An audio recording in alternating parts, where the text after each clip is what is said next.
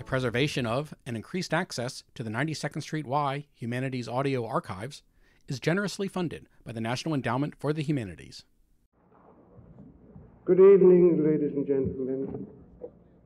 This, as some of you know, is the third in the series of lectures on the development of the Yiddish language and literature.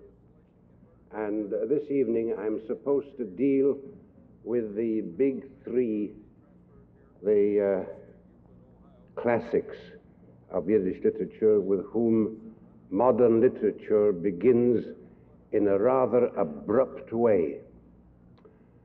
For those of you who attended the previous two lectures, if you haven't retained any traumatic experiences from the weather, will recall that I spoke of the development of Yiddish from its earliest inchoate stages to the primitive literature, and now I'm leaping over quite a large stretch of development, the period when literature in the time of the Haskalah, or the Enlightenment, came to Yiddish in a very indirect and imitative way, when the longing to be cultured was, in a sense, artificial.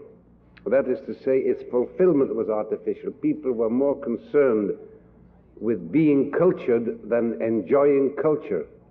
It wasn't what the psychologists would call an appetitional relationship. It wasn't the appetite that was so much satisfied as the ambition of being a cultured person. There was something pathetic as well as artificial about the Haskalah, the feeling that the Jewish people had been left behind in the march of civilization and modernization, and there was a great eagerness to catch up, with consequent falsities of tone very frequently, and a falsification also, strangely enough, of the Yiddish language. Until, let us say, 1750, 1800, the Yiddish of the masses had been a healthy, down-to-earth folk language. And then the intellectuals got in and felt that they had to write for the masses, but they didn't know the language in that intimate, folksy sense. And the result was, what with the tremendous influence of the German culture of those days, Yiddish in the hands of many of the writers, in fact most of the writers, began to take on a Germanic tinge. In order to be cultured, one had to give a Teutonic twist to Yiddish. A Frau, a woman, would be called a Frauenzimmer, which was a very dignified German word. And the pronunciation would be correspondingly distorted also.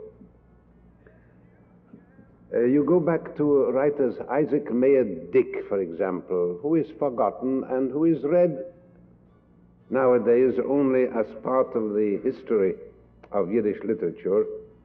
There's a certain merit in him. He wrote a famous book, famous in its day, that is Der Schwarzer Junger Manchik, in which you had this Germanization of Yiddish very strongly represented. And in fact, the intellectuals, the genuine intellectuals and the genuine artists who became the founders of modern literature, and, as I said, at a single leap, all began by writing Hebrew. The three great men of Yiddish literature, the three pillars, the triad of Yiddish literature, Mendele Moykher, and Isaac Leib Peretz, and Sholem Aleichem, all began as Hebrew writers. And it was because of their intimate relationship with the Mass and also with their sense of form, that when they turned to Yiddish, they stripped it of its Germanic pretentiousness and its, what you might call its la-di-da style of writing for upper classes. They were able to penetrate to the genius of the language and to give it form in such wise that the Yiddish of today, the classic Yiddish of today, is substantially that Yiddish which was formed over 100 years ago by these three writers. Now, I'm in a bit of a quandary, in fact, in very much of a quandary with regard to these three writers, because you can't cover even one of them in a single evening's talk, and here I am trying to give you the essence of the three of them. And what I'm going to do is really to neglect Sholem Aleichem, because he has become so familiar to readers that he overshadows the others with some injustice. Because even without Sholem Aleichem, the Yiddish literature of 1870 to 1915, 16, 1918 I think was the year when Mendele died, would have been a very considerable one. But he stands in the same relationship, that epoch of Yiddish literature, as Shakespeare does to the Elizabethans. We forget that there were great Elizabethans without Shakespeare, although not in Shakespeare's class. And so I'm going to concentrate this evening on the writings of Mendele, try and give you some specimens in Yiddish and in English, and of Peretz, and to give you some idea of their relationship to the folk and to literature. Now, what you have to bear in mind, that most Yiddish writers were aware of a mission. There was no such thing among them as art for art's sake, a feeling of independence, of moral consequences, expressing their souls, inviting their souls to self-expression without regard to the problems of the people. That didn't exist. Even Sholem Aleichem, who came nearest to being the artist pur sang, the artist as such, was very deeply involved in the condition of the Jews, and he wrote always with an eye to their improvement. In the case of Mendele and of Peretz, this feeling of a mission and of a public responsibility of having to carry the burden of the development of the folk was very strong and sticks out from their work, and very often imparts a dualism to their work. Mendele was a social critic as well as an artist. He was a satirist, but he satirized not out of contempt and out of derision or out of a feeling of superiority. He satirized out of the anger born of frustrated affection. And you must remember that the shtetl, which we now idealize and which we've presented with a very sloppy sentimentality in a musical like Fiddler on the Roof, was a very sturdy, earthy thing. If you go to see Fiddler on the Roof with its saccharine qualities and its attractive, mushy melodies, everything is sweetness and light. Even the pogrom is a nice one. They give you a very nice, gentle pogrom. The policeman comes on, gives somebody a little push and says, "Here's a pogrom." So he says, "All right, that's a pogrom, I'm going away." You'd come from such a performance with the notion that it was a rather jolly little thing, the shtetl, a gingerbread performance. Now, the shtetl was a very vivid and vigorous growth. There was much in it that was squalid, much that was repulsive, and of course, much that was attractive and highly spiritualized. The odd thing about the shtetl was that it didn't conform to what the sociologist would like to make of it, namely a mixture. The shtetl was not a mixture. It consisted of two extremes, the ugly extreme and the attractive and radiant extreme. You had a life of frightful poverty, snobbishness at the one end. At the other end, you had remarkably high spiritual qualities, which created a tremendous tension, which is one of the features of shtetl life. And this is how one can explain, or at least how I explain, the dualism of Mendele's works. Now, Mendele lived longer than the other two writers.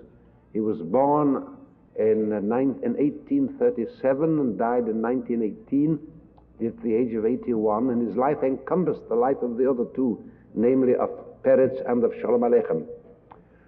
And he is more variegated than they, or rather, let me say, he shows those two extremes in a more violent, more explosive form. The bitter satires that he wrote on the littleness, the pettiness, the comical limitedness of the life of the shtetl was exemplified in the journeys of Binyamin Ashlishi. I'll tell you what the word means. There were two Benjamins before. There was the famous Benjamin who was the son of Jacob. And then there was Benjamin of Tudela, the great traveler of the Middle Ages. And here was Binyamin Ashlishi, Benjamin III, who made a tremendous voyage of discovery, just like Benjamin of Tudela, except that the tremendous range of his discoveries was confined to 5 or 6 little villages, in all of which he made he found startling revelations of Jewish life. And his observations on the life of the Jews, his observations on the character of the traveler himself and of his wife, reflect the scorn, the pained scorn, the anguish as well as the anger of Mendele himself. I'll give you an instance of I'll read to you a few passages, specimens of the writing, so that those of you who know Yiddish will see how over 100 years ago, well over 100 years ago, Mendele was already writing that modern homey Yiddish which is purified from the Germanisms and the stilted would-be literary effects imported from the outside that were characteristic of the Haskalah writers. He describes one of these villages, to which he gives the name of Tuneyadivke. And he says, as me soll a Steger plötzlich a Freig geben a Tuneyadivke rieden von wannen und wie soll ist sich mefarnes. Bleibt tchelisch stehen, wie zu mischt. Weiß hab ich nicht, was zu empfern. Nur später ein bisschen kommt zu sich und empfert betemimes. Ich? Wie soll ich lebe? Ich? Jetzt ist da Gott. Es ist da Otto, was verlost nicht alle seine Beschäftigten. Schickt zu einem, Mestamme wird weiter zuschicken, sag ich euch Ott fort, and so on. I'll give you the English translation of this. If, for instance, you were suddenly to ask a Jew of Tuneyadivke how he managed to make a living, the man would stand stock still in confusion, wouldn't have the slightest idea of what you were talking about, and then, when he came to after a while, he would answer naively, me? How I make a living? How I support myself? Why, man, there's a God in heaven, isn't there? And he doesn't forsake his creatures. Right there is your answer. He's nourished us till now, and I suppose he'll go on nourishing. But still, you insist, what do you do? Have you got a trade of some kind, or a business, or a profession, or what? Praised be the holy name. Right there, he answers. Take a good look at me, mister. Right there. God be praised. I have a gift from his sweet name, a wonderful voice for prayer. So right there, on the high holy days every year, I'm in great demand of the townlets around here for the additional prayers. That's for the Musaf. And right there, I've got something else. I'm a wonderful mohel, and there isn't my like anywhere in the world for making holes in matzahs. So right there, I have a living. That is, with the help of a match now and then, when I'm the matchmaker, and collect something right there. I'm telling you, take a good look at me. I've got my own seat in the synagogue, my regular seat, and what's more, between you and me, and don't let it get about, I've got a little inn, and I milk that now and again. And I've got a goat which milks very well indeed. And there's a rich relative who lets me milk him a little bit when times are hard. So right there, you know, on top of everything else, there's a God in heaven, isn't there? And he's a father. And our Jews, aren't they the merciful children of a merciful father? Now, this is a picture of the economic condition of the Shtetlach 100 years ago, and for that matter, 70 years ago, before, on the eve of their destruction. The Shtetlach, where poverty had sunk deep, and where the Jews, who had once, to some extent, been the mercantile class for the surrounding world, were being displaced by a rising mercantile class in the non-Jewish world. So that a Jew who would have a shop from which he barely eked out a living, and in addition he would try his hand at this and try his hand at that. Of course, the classic picture of that kind of Jew is to be found in Menachem Mendel, you remember, in Sholem Aleichem. I'll make a little digression here. Menachem Mendel was the Luftmensch par excellence of Jewish life. It happened that he began with a little Nadan when he married Shena Shendel, his wife. And that little Nadan he lost at once on the stock exchange, and after that he tried his hand at everything under the sun. And everything that he tried failed. If he decided to grow beets and become a sugar magnate, there was a tremendous beet harvest all over the country. If he decided to become a matchmaker, become a shadchan, he would often fail to find out what the sexes of the two proposed partners would be. He would hang around the railroad station, around the shul, around the restaurants. He'd go out in the morning swinging his little stick, the famous steckler, which was, so to speak, the mace and the sword of the Luftmensch. And he'd be out all day. He would leave in the morning, and he would come back in the evening with his knees shaking and his nostrils and his ears stopped with dust. And what was he looking for? Some little transaction to pass by into which he would be able to dip his fingers and pull out a ruble or two, to be the intermediary in some transaction, to arrange a loan, to be the borrower, to be the lender, to any sort of commission that he might pick up anywhere. And the mystery of it was, how did he live? Sholem Aleichem manages to convey with infinite skill that the man lived and yet never earned a penny, never earned a ruble or a kopeck. And somehow he ingeniously evades the question of where did he get at least the little that he had to have.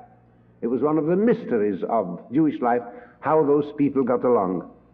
And it is in this little sketch that I've given you of the Jews of Tuniadivke that Mendele fastens down the type.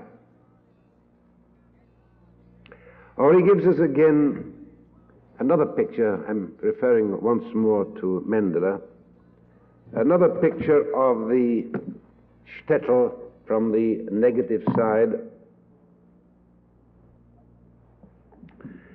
Es stellen sich mir vor, unsere kleislich und stieblich Misteins gesagt, wie soll sie sehen uns, wie soll mir führt in See, in soll mir halt sie rein. Gehe vorbei durch See und es verschluckt mich in der Nose. Dort halten sich auf lediger, Batlonen liegen sich dort ausgezogen auf die Bank. And so on. I'll give it to you now in English. I give you the Yiddish one to show you how modern and how completely timeless it is. I call up in my mind's eye our little prayer houses and chapels, and God help us, what a sight they are, and how dirty they are, and what kind of order is kept there. I go down the alleyways, and I have to hold my nose. Whom will you find there but loiterers and loungers, lazy ne'er-do-wells, lie stretched out on the benches and tables, puffing at their pipes, making fun and telling of everything and everybody and telling stories the livelong day. Do you know what they are? They are worms of a certain kind, continuously sucking at something or somebody. Worms who live always on the labor of others. They are, if you like, a queer kind of banker who looks on all the houses in town as his property. There isn't a soul in town that doesn't owe them something according to their view. And they're forever collecting. You can count yourself lucky if you can squeeze out of them a deferment of payment. I see in my mind's eye innumerable beggars, takers, paupers, idlers, loafers, cadgers, mendicants, cripples, malamdim, householders, tiny little householders, God save the mark, of 20 years ago and last year and this year, boarding with their in-laws. I hear suddenly on the street a procession of musicians. First a rush of youngsters, helter-skelter, and behind them a big crowd accompanied by lighted candles.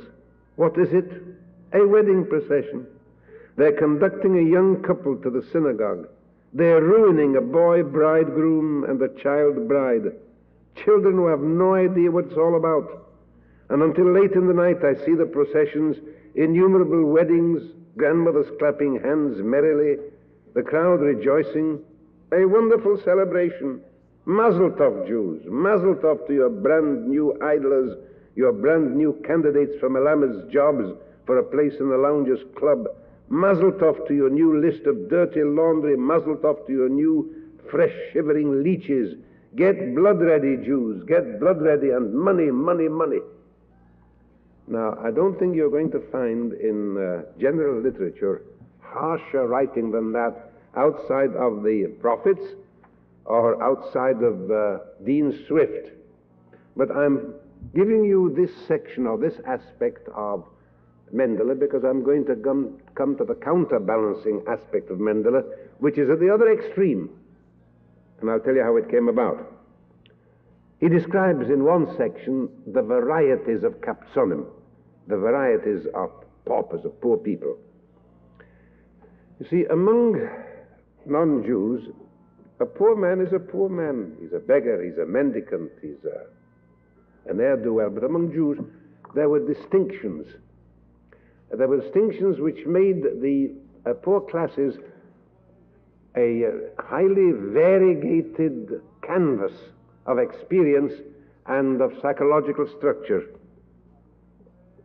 He describes them as follows: foot paupers and wagon paupers, paupers of the cities, paupers of the villages and countryside, paupers klei kodesh, that is, hangers-on of the synagogues and Judaism.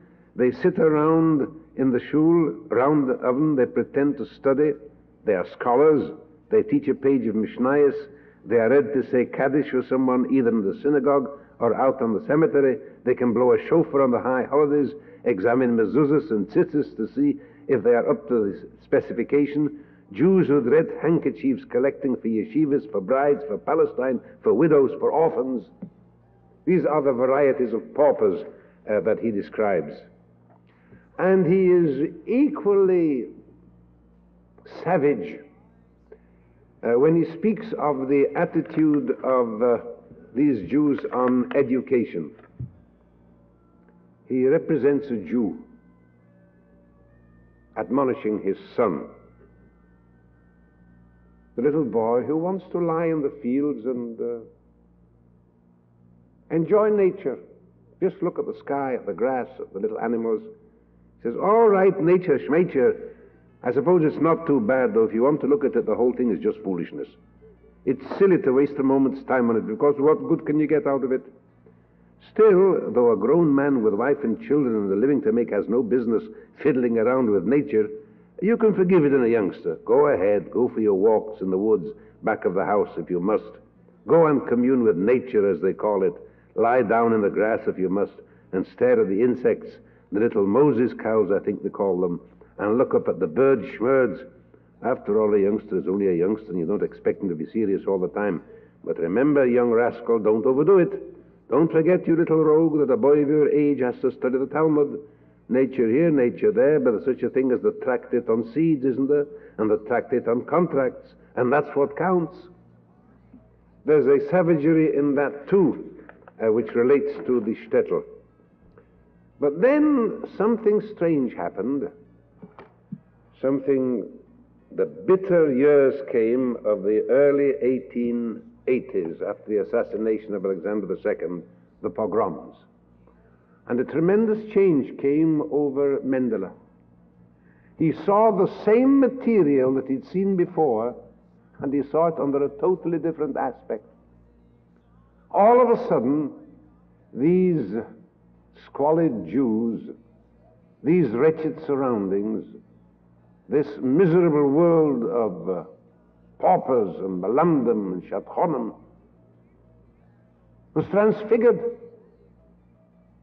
And this education, which he had derided with the absence of nature, suddenly becomes a classic education to him. He wrote Sholem Reb Chaim's The Life of a Jew, wrote it after 1883, after the great wave of pogroms that passed over Russian Jewry. And although it is the same thing, you recognize it, look at the difference in tone. He says, for years the childhood of little Shlomo was lived in another world. And long before his bar mitzvah, he had accumulated as much experience as if he were Methuselah's age. Where hadn't he been, and what hadn't he seen? Mesopotamia, the Tigris and Euphrates rivers, Egypt, Persia, Shushan, the capital of Ahasuerus' empire, Egypt and the Nile and the desert and the mountains. It was an experience which the children of no other people ever knew. For the Jewish child sat in one place, and his studies had nothing to do with his surroundings and the place he lived in. He could not tell you a thing about Russia, about Poland, about Lithuania, about its people, laws, kings, politicians. But you just ask him about Og, the king of Bashan, and Sichon, the king of the Amorites, and Nebuchadnezzar, the king of Babylon. Ask him about the Euphrates and the Jordan. He knew about the peoples who lived in tents and spoke Hebrew or Aramaic, the people who rode on mules and camels. They went barefoot. They drank water out of pitchers. He knew nothing concerning the fields about him, knew nothing about wheat, rye, potatoes, and where he got his bread from, didn't know that such things exist as fir trees, pines, and oaks. But he knew about vineyards, date palms, pomegranates, locust trees. He knew about the dragon and the leopard, the turtle dove and the hart that panteth after the living waters. Briefly, he lived in another world. You see, it is the same thing, but you know, they say, c'est le ton qui fait la musique. It is not said in derision here, it is said in acknowledgement, but with no intimation that this new world, this world that was inaccessible to the people around him, this world was inferior to or in no way commensurate with a cultured and profoundly sensitive life. But he goes even further, and here is where a kind of religious apotheosis sets in with Mendele, and I wish I could give you this in the tonality which really belongs to it. He describes an evening of knetlach.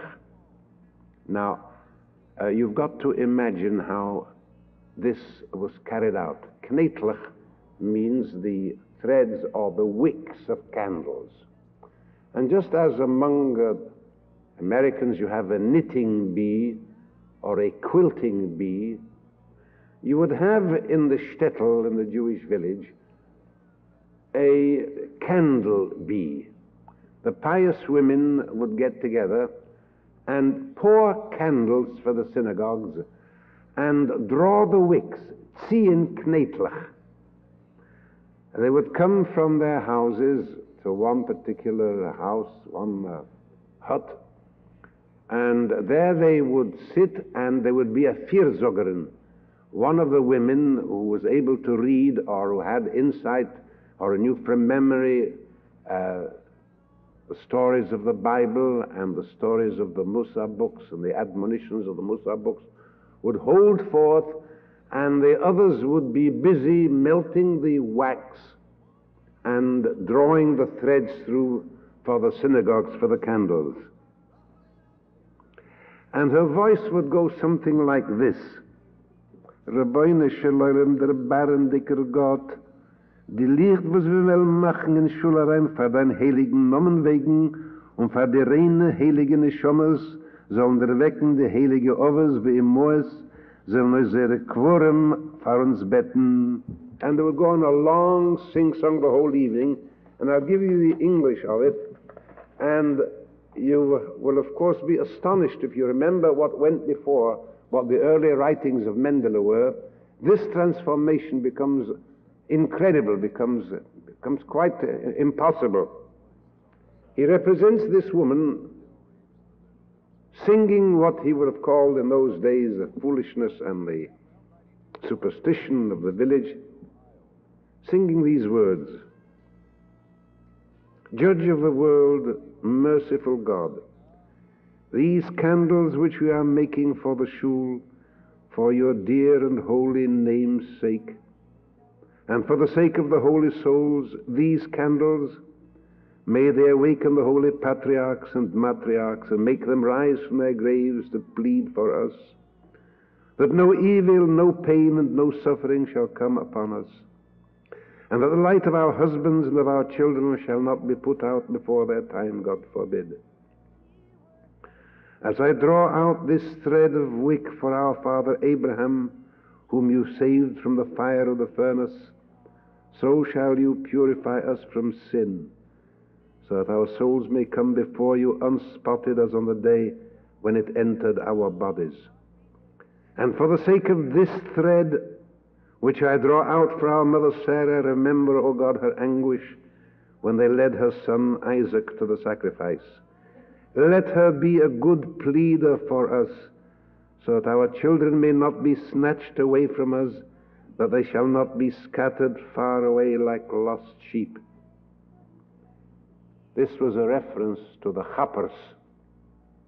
They used to snatch Jewish boys away, some of you certainly know, to serve in the army, and those children were taken hundreds and thousands of miles away from their parents and very often forcibly baptized. Those were the cantonists. They remained an evil memory in Jewish life until this day. And she goes on, and for the sake of the thread which I draw out for our father Isaac, have mercy on us, O God, so that we may be able to bring up our children and afford a Rebbe for him, so that they may shine and learn and have knowledge of the beloved Torah. And for the sake of this thread which I draw out in the name of our father Jacob, whom you rescued from his enemies, standing by him in the hour of his need, for his sake help us as you helped him against all the slanderers and betrayers and accusers, so that they may become dumb and be unable to plot against us and blacken our name.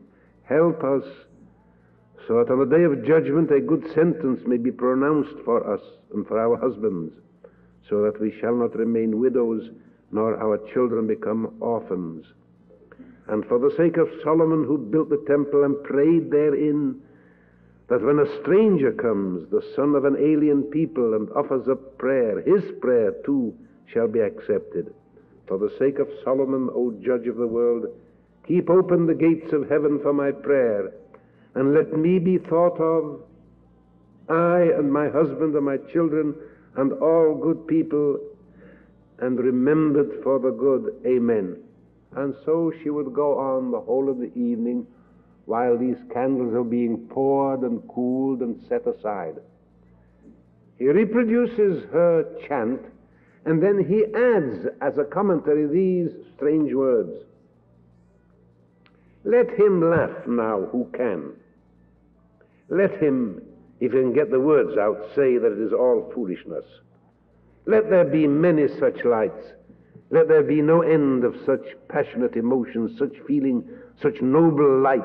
Let there be more of these pure, deep-felt words of such prayer, of such love for Torah and wisdom and friendliness to mankind, to all the world of humanity.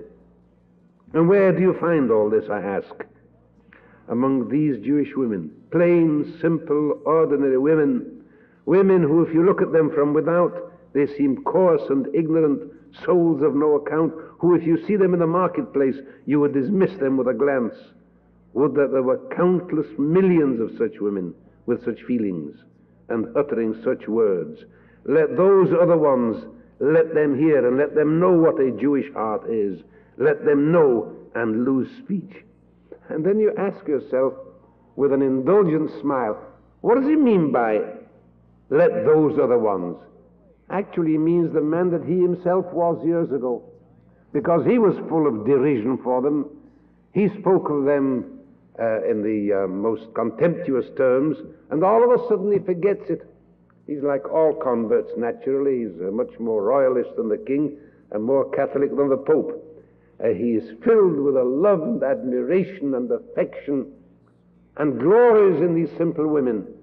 And the fact is that as he had done them injustice before, he was now making up the measure by forgetting what he had said and reproaching himself in the guise of other people. He gives us a picture of the home of Reb Shlomo Reb Chaim, of the Jewish home in its poverty, filled with learning and with the search for knowledge and with the richness of the tradition pervading all of its corners. And you come away from that book and you marvel, actually, looking back at all that Mendele has written, you marvel at the ambivalence, at the dualism of the Jewish people, and at the double extremes which it manages to achieve, both in its sordidness and in its nobility. Now, there was the same kind of duality in Peretz. But he wasn't the savage satirist that Mendele was. He was much more sophisticated.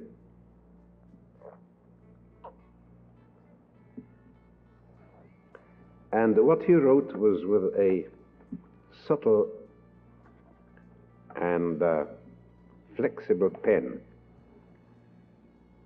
He had the same view of these lazy ne'er-do-wells, whose women very often made the livelihood such as it was for them.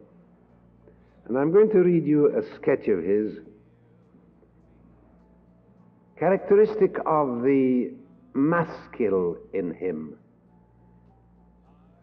That is to say, of the Jew, the educated Jew who wants to lift up the Jewish masses and who wants to bring education to them and wants to shame them out of their habits. It's a very strange fact that 9/10 of what Peretz wrote wasn't really literature. It was educational material. He wrote on chemistry and on physics and on geography and on physiology and on history. Great reams of stuff which he published for the benefit of the masses.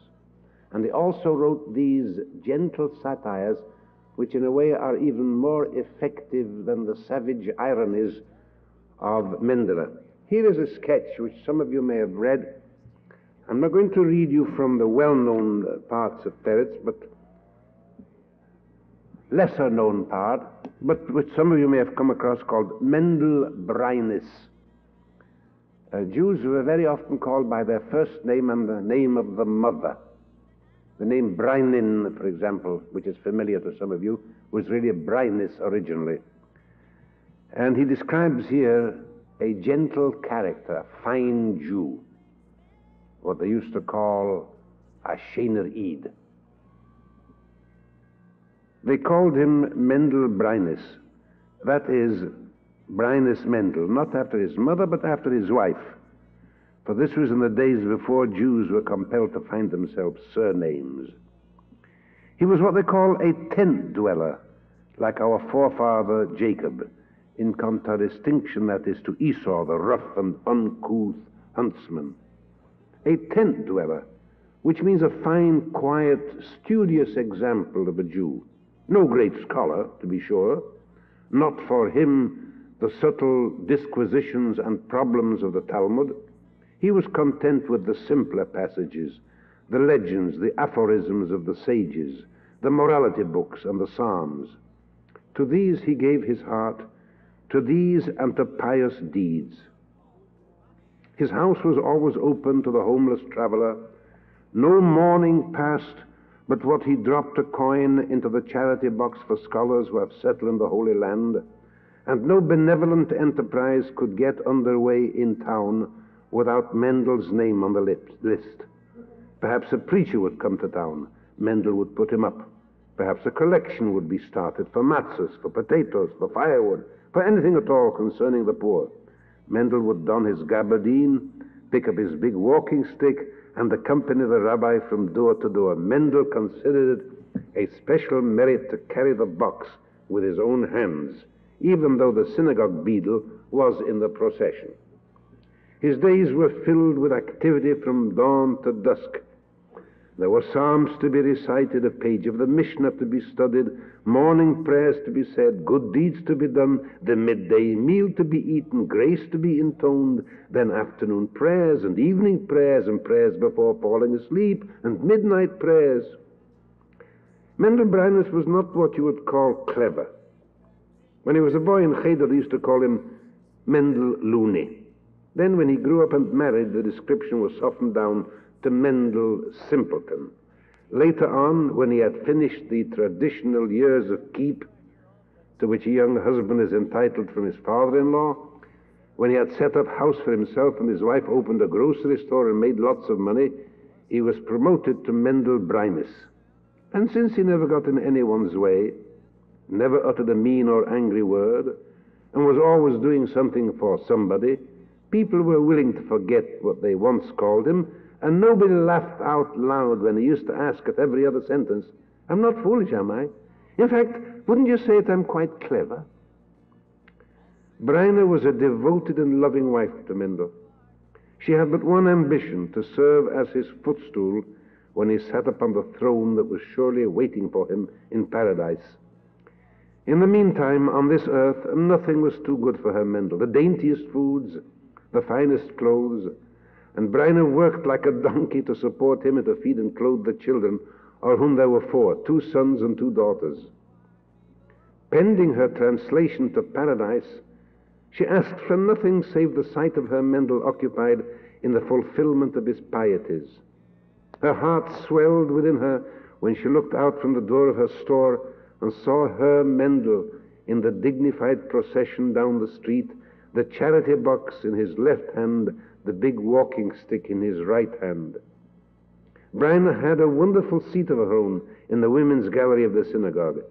She sold it for next to nothing and paid a huge price for another seat in a much less distinguished place, only because from there she could watch her Mendel at the Sabbath service and see him when he was called up to the pulpit for the reading from the scrolls of the law. Bliss welled up in her when she saw her Mendel leaning over to the cantor, murmuring into his ear, telling him to announce to the congregation that he was donating 18 chai kopek to the synagogue for the health of his wife Breiner. And what bliss it was to go with Mendel on Sabbaths and holy days to the synagogue. When they reached the synagogue steps and had to part company, he to proceed to the men's section downstairs. She to the women's gallery. She would take leave of him and then turn round to see her Mendel lift his legs from step to step. And after service she would wait for him on the same spot, and when he uttered and approached his hearty good Shabbos, she would blush for happiness for all the world as if they had just come out from under the bridal canopy. Bryna knew well enough that her husband was no expert in the trashy nonsense which is called worldly wisdom. There, in the synagogue study house among the pietists, he was the big man, but the everyday world was her domain. And so when Mendel used to propose that they sell out the store and go to live in the Holy Land, she would answer sweetly, "No, no, Mendel, one doesn't sell one's livelihood like that. Maybe some far-off day when we'll have married off the children, when we'll have provided our sons-in-law with a few years of keep, when we'll have grandchildren and perhaps even a great-grandchild or two, maybe then we'll consider it, maybe then we'll turn the store over to the children." And Mendel, who knew that in worldly matters his wife was nothing short of a genius, nodded agreement. One day Mendel came home from the synagogue study house in melancholy mood. "Look, Bryna," he said, "a summons from the heavenly court," and he showed her a gray hair in his beard. Bryna comforted him.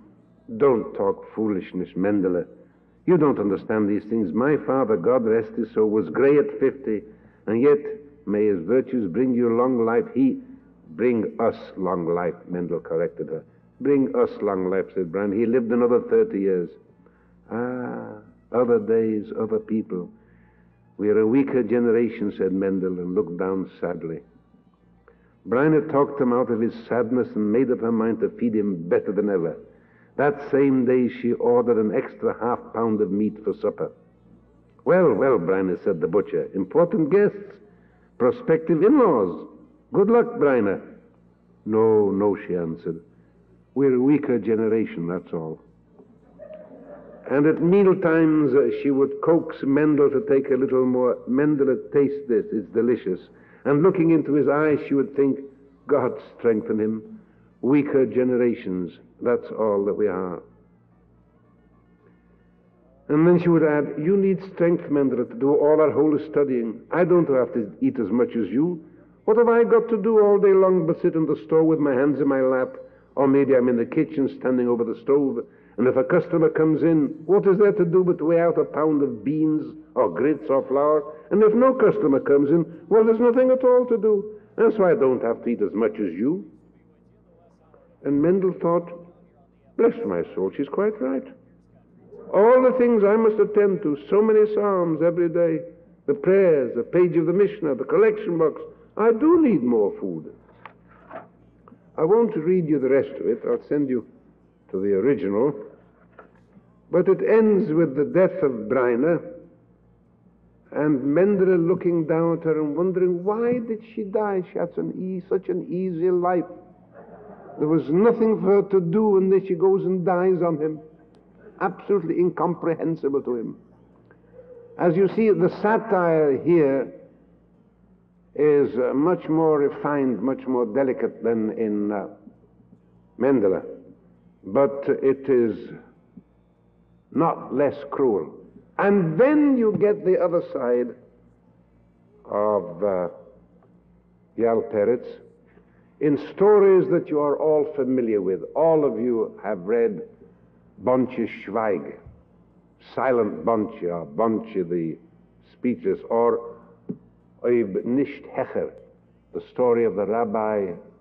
I need only remind you, we used to go out early in the days, in the penitential 10 days, early in the morning, and do deeds of charity among Goyim, and how a certain Litvak, who had been told that this rabbi ascends to heaven, and was very skeptical, which is the way of Litvaks, hid under the bed, and followed him one morning, and saw him doing these things, and became himself a chassid and follower of this rabbi.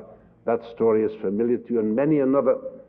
But what I'm going to read to you, in order to give you a glimpse of the tenderness with which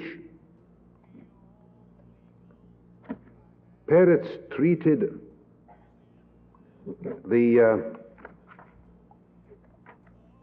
Hasidic lore, and with what profound understanding, is a quite different story that not much attention has been paid to, and which nevertheless is, in my opinion, one of the richest. I'm just looking for it at the moment. I seem to have misplaced it.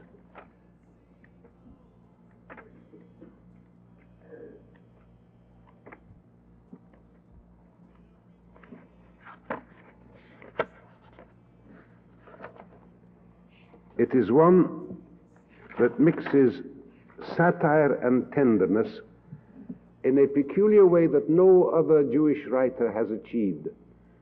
There is love in it, but love that has a sort of tongue-in-cheek slyness, much more sophisticated than anything that either Mendele or Sholem Aleichem could have written.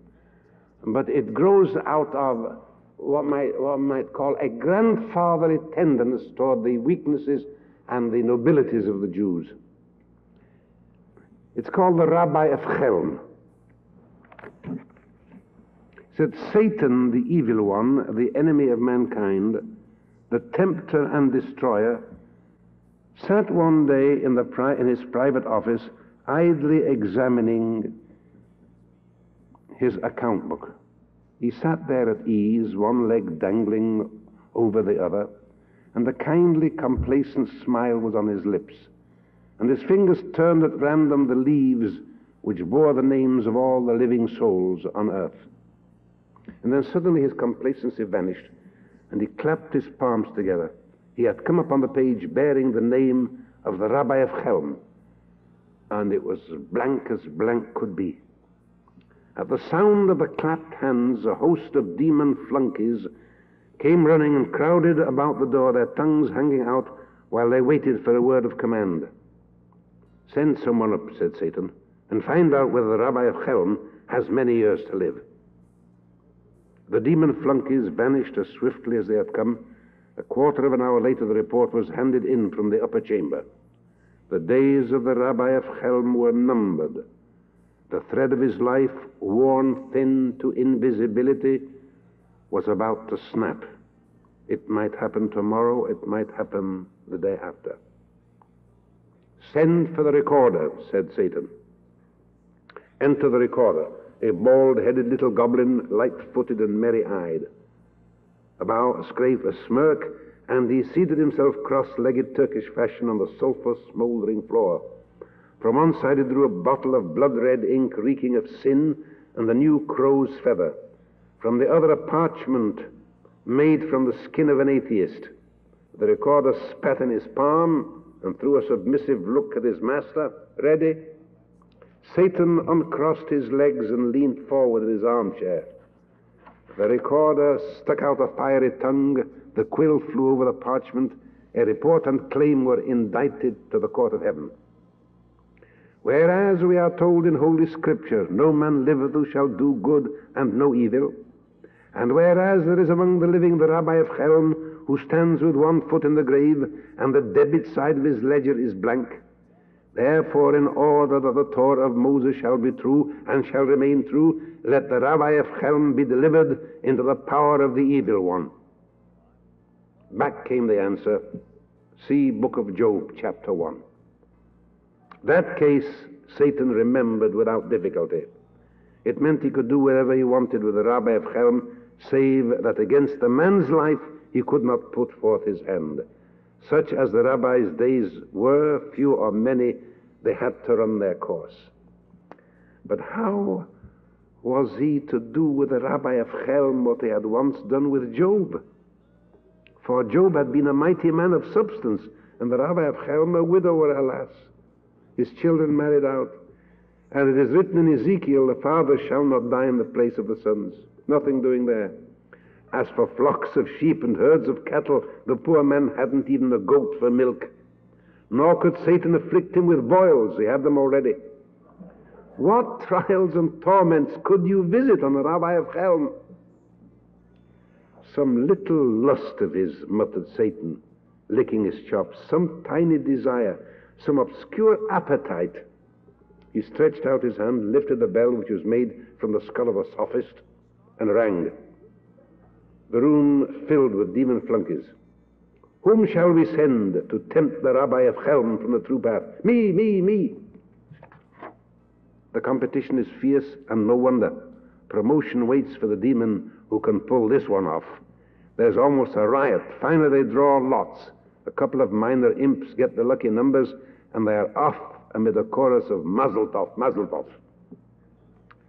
The sun shone bright that day on the marketplace of Chelm, crowded with Jews who had nothing to do.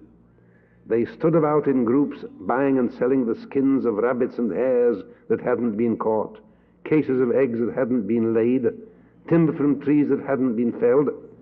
You don't have to laugh, that's just called selling futures on the modern stock exchange. Timber from trees that hadn't been felled. Suddenly the earth beneath their feet began to tremble. A crack as of nearby thunder split the air, and a wagon burst into the marketplace, scattering Jews right and left. A strange and unknown wagon, and stranger still is its behavior. High up in front stood the driver, a ragged cap on his head, a red girdle about his loins, pulling like mad at the infuriated horses, and behind him stood the passenger in decent black gabardine and fur cap, holding the whip in his right hand and cracking it over the head of the horses. The driver pulled the horses back, the passenger urged them on. Now and again the passenger drove his left fist into the driver's back, and now and again he put his fingers to his lips and emitted a piercing whistle which made the horses start as if they had been shot. And meanwhile the driver was wailing at the top of his voice, "Jews, have pity on me, save me, save me." And before anything could be done, the wagon had passed through the marketplace, followed by a stream of sparks. The onlookers stood paralyzed, murmuring, "God have mercy on us." The wagon drew near the slaughterhouse, and the huge dogs that hung about the place sprang at the horses' throats. The muscular butcher boys came running out, grabbed the reins, and were on the wagon in a trice. The crowd drew near. What's the meaning of it all? Nothing much. Just a little difference between the men on the wagon. The passenger in the decent black gabardine gasps that the driver has gone mad.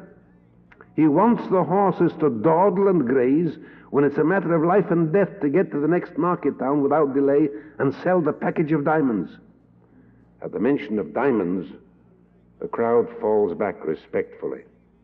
But the next instant, confusion returns. The driver begins to yell that he's not the driver at all. The other man is the driver. They've come a long way. In the middle of the road, the real driver put a knife to the real passenger's throat, forced him to give up the package of diamonds, and here they are.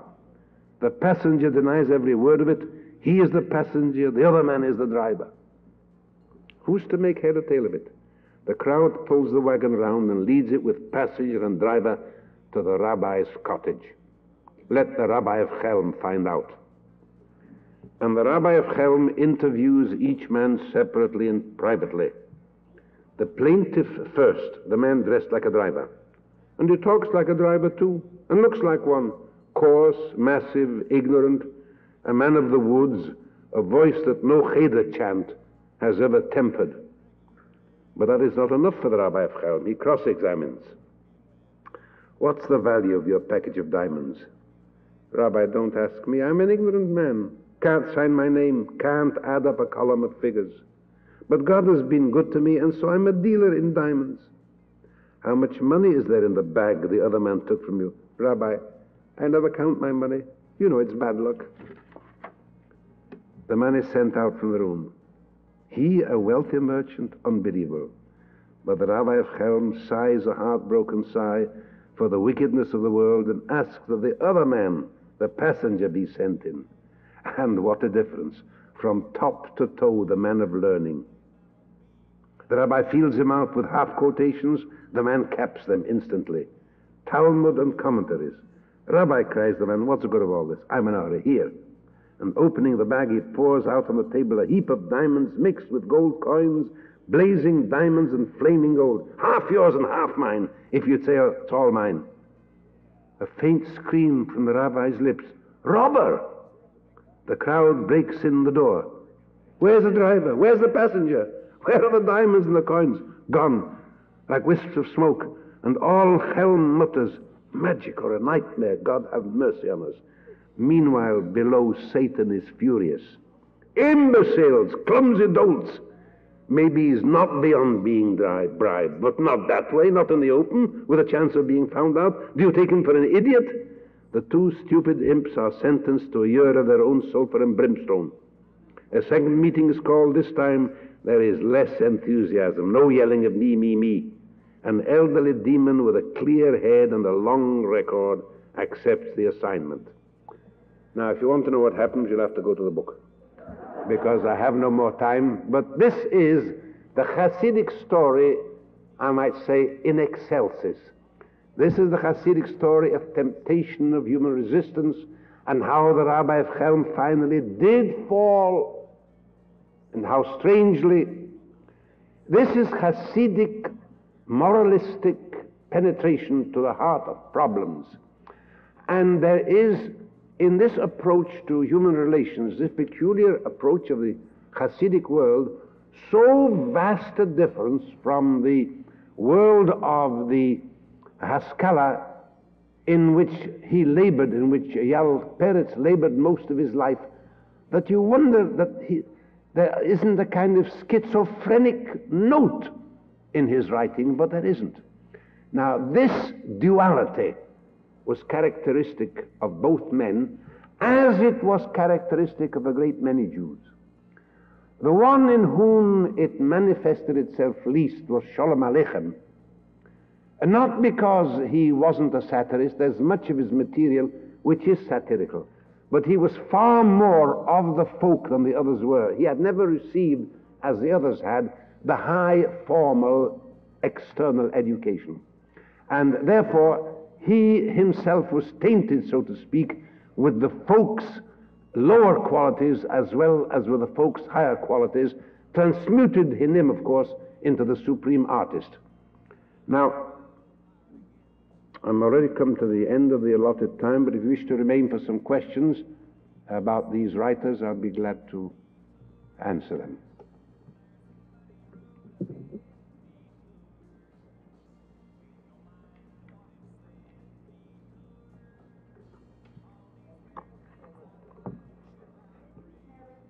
Will you come forward?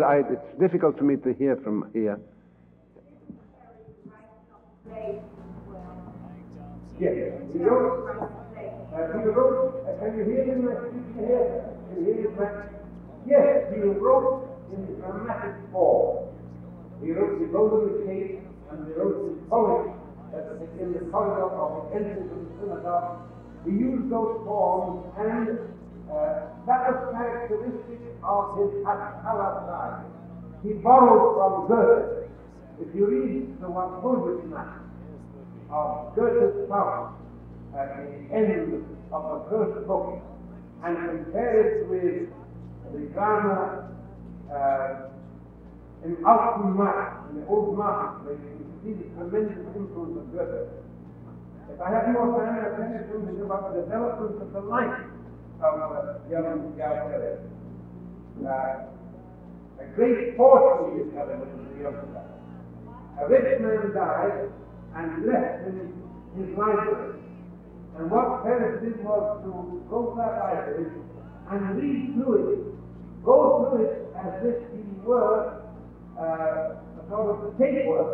He didn't read it that. He began whatever came first, archaeology, Liebe, finishing up with zoology around the whole of the library. He had a colossal memory and a gift for languages. And the fact that he did not come out completely adult is a great tribute to the firmness and the solidity of his mind. Because he had an enormous store of information. And it precipitated in him this duality that I spoke about.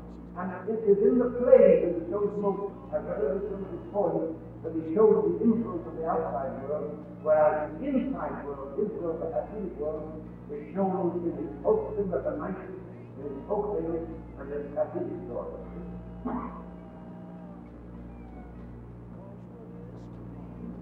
Yes. Speaking of reading, where can one read this story? Well, there are various editions of Yiddish and English. There's a volume I translated called Prince of the Ghetto, the available in paperback. There is a volume that's been put out by the Crown, I think. Simply look on the Peretz in the library, and then you can order the book. And I asked you where is it back on the Peretz? The publisher of Think Back on Peretz is the Jewish Publications Society in America. I don't care to speak a little further on someone on the roof. Well, speak about it. Perhaps you want to know why I chose the other my opinions on the other. Well, I look upon it as the travesty of Jewish life. Now, I know a musical comedy is not supposed to be a serious work of art, and yet it can be. If you look at one of my favorite musical comedies, My Fair Lady, you see there a very fine piece of social satire.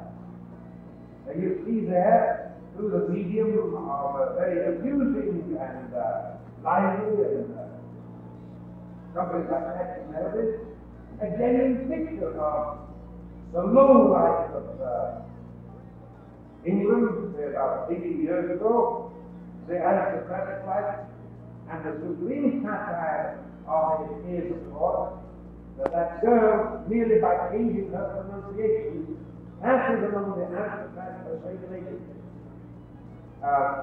This is genuine satire. None the less valid or solid, because it is actually taking the form of a musical comedy. Now, Fiddler on the Roof is a musical comedy, catchy. The melodies are not too bad, I like some of them, one or two of them. Very mouthy. But what it has done, for example, with the rabbi, who couldn't assimilate in Sholem Aleichem, Rabbi Yiddish is one of the sweetest, most wholesome, most illuminating figures. They made an idiot of him. They couldn't leave him out, and they didn't know how to handle it. And what they do is they make him blessed. They did this nonsense. A rabbi in the old country, blessing the shoulder machine. He was assumed dance with the picture.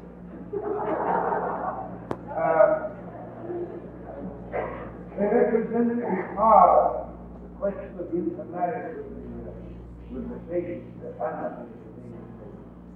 The anguish the father went through in Novelist himself. Leave that episode out of the character. Didn't mention the place. But to see being Grobianus and being ignorant of Jewish life, they desecrate the sanctities and present to the world a Jewish life that never was on the land of the sea. And of course, the very next to genius and the Goyish world thinking that was Jewish life, that wasn't Jewish life at all. It was much more serious, and even its seriousness could have been portrayed somehow in musical comedy, but they couldn't do it. However, I don't want to spend more time on that. I don't want to find it.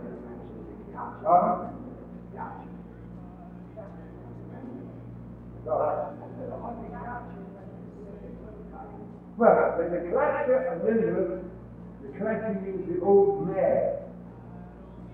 Mendele, in his satirical earlier work, has the book The Collector, the old mare, that everybody rides on, everybody uses, and everybody is fond.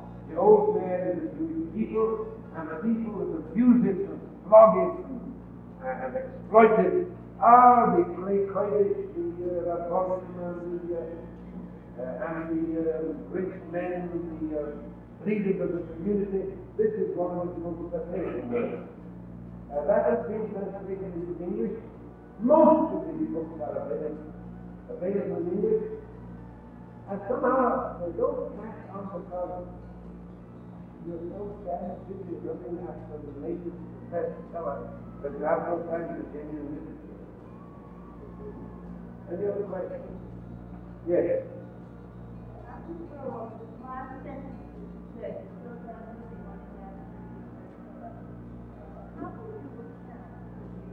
Popularity in our generation now of Sholem Aleichem's works and the broadcast of Mendele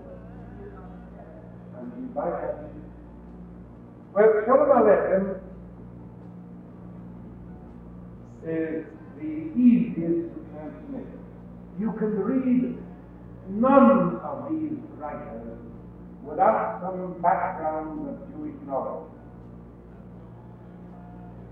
40 years ago, there was a translation of Sholem Aleichem, and nobody read it. The reason is that 40 years ago, the American-born Jewish publishers from East England and New England.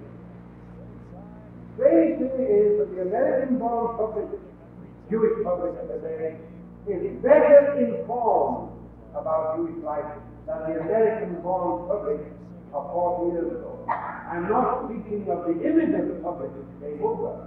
Obviously they knew that world. For those who were born here, didn't.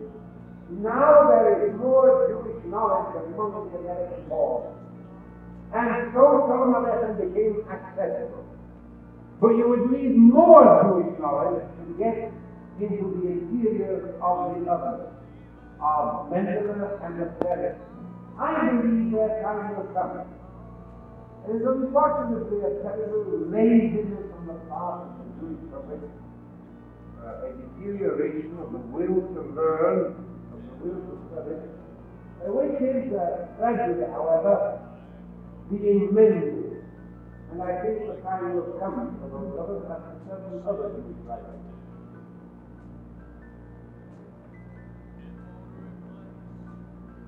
Oh, yes.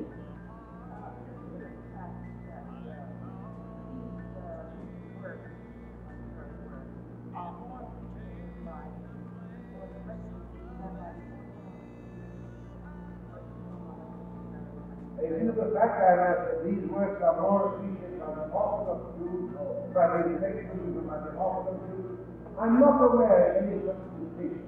Anybody with literary taste and knowledge, a modicum of knowledge of Jewish life, enjoys these works. I'm not aware of the distinction between the Orthodox and the Reformed in that, or for that matter, the non-believers in that respect.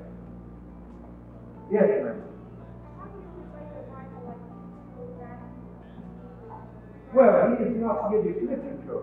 His language is Jewish literature in English, and a writer of very considerable merit, who too will someday come back, I think. But at present, you know, the world is being swamped by the do-it-yourself psychoanalysis, like I call it. Everybody becomes a psychoanalyst reading these books, and feels himself competent to pass upon human problems by virtue of them. It's a phase. I've seen other phases. This phase will pass, but the enduring book will not. I'll ask before I end here, what is the source? What do I think? What? The source by which? Have you ever heard of it? Oh, yes, of course. Well, it's really not interesting. It's a useful book. And contains a lot of information, but doesn't belong to the field at all. Yes?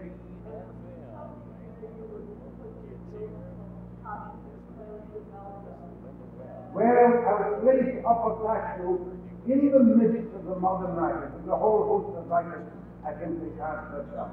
I've taken the three because if you learn about these, you'll go to the others. But Upper Saxon is a man of considerable merit. He's translated into English and has been, like the others, very sadly neglected. But he's certainly a figure, a respectable figure in the field of Yiddish literature.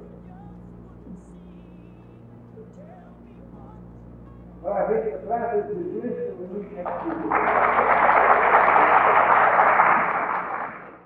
Thanks for listening. For more information on the 92nd Street Y, New York, and all of our programs, please visit us at 92ny.org.